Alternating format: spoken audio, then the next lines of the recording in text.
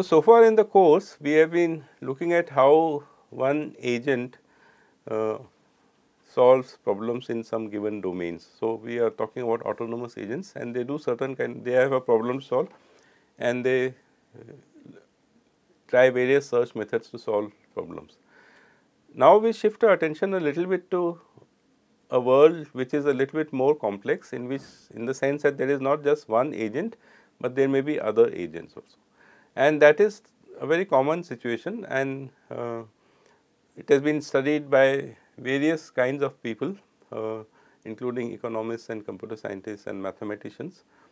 And our focus will be very narrow. We will only look at a particular kind of games, but in general the idea of games has been there for a while. So, let us look at some definitions of what do we mean by game theory essentially. So, game theory is a theoretical framework for conceiving social situations amongst competing players. So, typical games have adversaries essentially, though game theory is even applied to situations where there may be cooperation. We will see that there are different kinds of games that one can model in social situations. In some respects, the game theory is a science of strategy, or at least the optimal decision making of independent and competing actors in a strategic setting. So, whenever we study game theory, we assume that the players involved or the agents involved are perfectly rational essentially, and then we try to analyze that if all the players are perfectly rational, and by rational we also mean self-interested, that they have only their self-interest in mind, they want to maximize their own gains essentially, then what would happen in any situation in which there are multiple players. So, the key pioneers of game theory were the mathematicians John von Neumann and John Nash, as well as the economist Oscar Morgenstern essentially.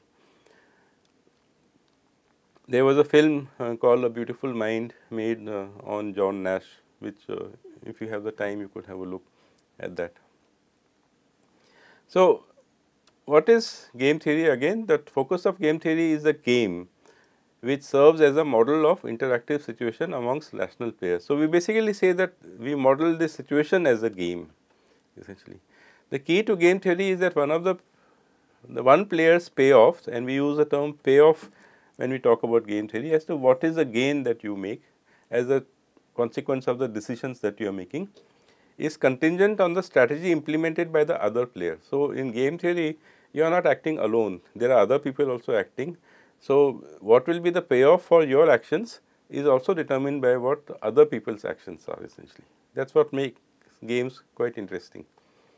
The game identifies the player's identities, preferences and available strategies, and how these strategies affect the outcome. So, when we model a situation as a game, we have to identify who are the players, what do they want, which is their preferences, and what decisions are accessible to them, or what strategies are accessible to them, and then how does the whole thing, what happens, what is the final outcome. Depending on the model, various other requirements of assumptions may be necessary. So, we will see various different kinds of games, and eventually we will focus down to simpler games, which are games like chess, which is what we want to learn how to program. So, it is assumed that players within the game are rational and will strive to maximize their payoff. So, that is the basic assumption, that they are rational agents and they want to maximize their own payoffs essentially. Each agent has the same goal essentially, the same general goal. Now, there is something called the Nash equilibrium, named after John Nash, and it says that it is the outcome which reached that once achieved, no player can increase their payoff by changing decisions unilaterally. So, every game has or most games have a Nash equilibrium. Maybe I will give you an example later of a game which does not have a Nash equilibrium, but most games have a Nash equilibrium, and if a Nash equilibrium is reached, it means that no player can improve their payoff by unilaterally making some decisions. It can also be thought of as a no regrets situation, in the sense that once a decision is made, the player will have no regrets concerning decisions considering the consequences, because the player knows that this is the best that the player can achieve, and we will see a nice example as we go along. So, another definition of game theory, this time from the Stanford Encyclopedia of Philosophy, is the study of ways in which interacting choices of economic agents produce outcomes with the respect of the preferences, or utilities also is a term that we use, of those agents where the outcome in question might have been intended by none of the agents. So, this is an interesting point in this new definition, that the outcome that finally comes will be intended by none of the agents, and we will see the famous example of prisoner's dilemma where this happens. So, a group whose members pursue rational self-interest. So, remember again we keep emphasizing this, that agents have rational self-interest. They have self-interest and they are good reasoners, or they are perfect reasoners, may all end up worse than, even though they have self-interest, then they may end up worse than a group whose members act contrary to rational self-interest. And it can be seen in many situations that that the outcome of many games is worse than what could have been if there was cooperation. So, when we say rational self-interest, we basically mean lack of cooperation, lack of collaboration between people, that each is acting independently to do their own thing essentially. So, if you look at the situation in Europe, for example, where Russia has attacked Ukraine, but all the Western allies, the European Union and the NATO, and they are acting in their rational self-interest. They know that if they get into the war, then they will suffer greater damage or losses, because there is also the danger of it escalating into a nuclear conflict essentially.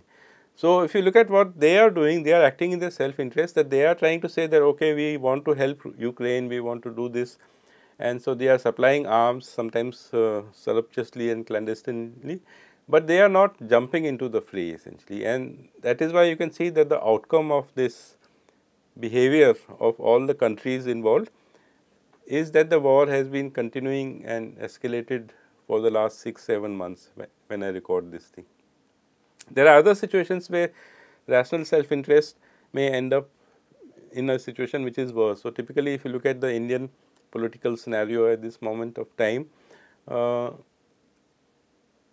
there are many smaller parties which want to come together to fight elections together, but their rational self-interest prevents them from cooperating, because each of them, for example, want their candidate to be the prime minister. It is another example of a game situation where they are acting rationally, but they are acting rationally only from their self-interest point of view, not from the overall interest, let us say, of the country. So, here is a classic example which shows that self-interest does not always lead to the best outcome, and that is known as the prisoner's dilemma. It is a standard example of a game analyzed by in game theory. So, remember game theory is a field essentially started by von Neumann and others, and we study situations and the economists in particular are very interested in game theory, because a lot of economic decisions involve kind of game theory. We will see examples that show that so this prisoner's dilemma, it shows that two completely rational individuals might not cooperate. That is what I have been trying to highlight, even if it appears that it is in their best interest to do so, and the example will make it clear. It is a very nice game, this thing. It was originally framed by Merrill Flood and Melvin Drescher while working in Rand Corporation in 1950. Albert Tucker formalized the game with the prison sentence reward. So, he introduced this notion of prison sentences. Remember that every agent is talking about payoff and they are trying to maximize their payoffs. Sometimes we use the word rewards, but sometimes it can be penalty also. So, the payoff is a more general term, and he gave the name prisoner's dilemma. So, what is the game? There are two members of a criminal gang. They are arrested and imprisoned separately into separate cells. They are being interrogated separately. Each prisoner is given the opportunity either to betray the other by testifying that the other committed the crime, or to cooperate with the other by remaining silent essentially. Okay. So, there are two options each player has, that to betray their accomplice, if you want to call that person, or to cooperate. So, cooperation basically means that both of them deny that they have done the crime. Betrayal means that they agree, and then of course, a deal is offered to them essentially. So, the offer is as follows: if A and B each betray the other, each of them serves 2 years in prison. This is what they are told individually by the people who are interrogating them, that if you betray the other, you will get 2 years, you will be let off with 2 years. If A betrays B, but B remains silent, then A will be set free. So, in fact, this is what is told to them. They say that if you betray the other person, you have a chance of being set free essentially. And then B will serve a longer sentence of 3 years essentially, and vice versa. If B betrays A and A does not betray B, then one of them will benefit, the other one will get a harsher sentence. And finally, if they both remain silent, then they both will serve a 1 year sentence in prison on some lesser charge, because the police is not able to prove that they have done this. So, there are 3 cases, remember, when they each betray the other, they will get 2 years each. If A betrays B and B remains silent, A will be set free, but B will serve 3 years, and if both remain silent, then both will get 1 year essentially. So, if you think of this problem before we analyze it a little bit more carefully, you can see that the best that they can do is to remain silent, because then both will get 1 year, 1 year, and if you kind of add it up, then the total sentence they get is 2 years essentially.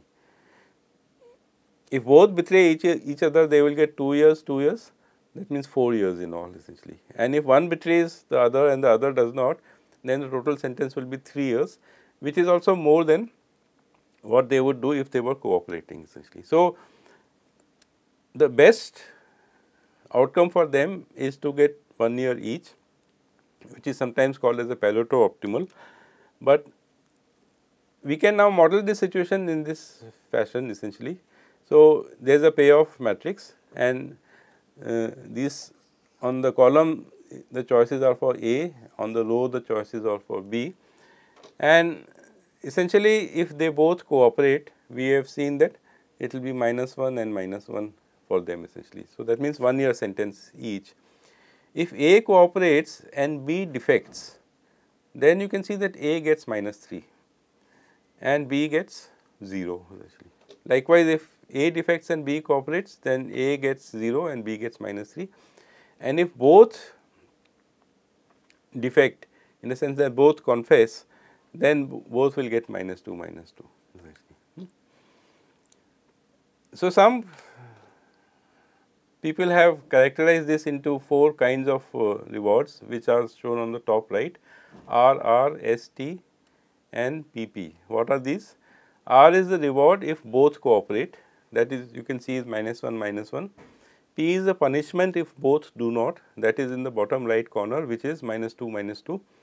T is the temptation to betray, in which case you hope to get let off easily, which is 0, and the reward is 0, and S is the sucker punch, that you do not betray, but your accomplice betrays, then you get this -3 essentially. And it has been shown that as long as T is greater than R and R is greater than P and P is greater than S, then both players will end up defecting essentially, even if the game is repeated many times. So, what happens when both defect? They get -2, -2 essentially. So, let us see why that happens, what is the rationale behind this. So, we have the payoff matrix on the top right, and we look at it from, let us say, one player's perspective, and he thinks that his accomplice, that is, so he stands for accomplice here. So, if he defects, what should you do? So, each of those two will think in this pattern. What if the other guy defects? What should I do? Then you can see that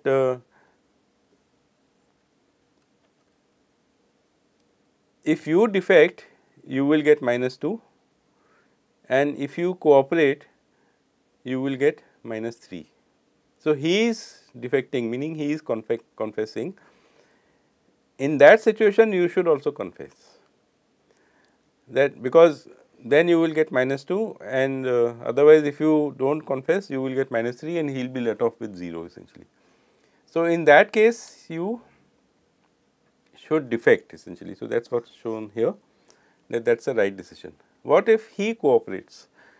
Then it turns out that again, if you defect, you will be let off with 0. If you cooperate, then both of you will get -1. So, 0 is better than -1. So, again the rational thing to do is to defect essentially. So, of course, the other player will think in an identical manner. So, both will end up defecting, and so that is where the Nash equilibrium will be in the case of this prisoner's dilemma essentially.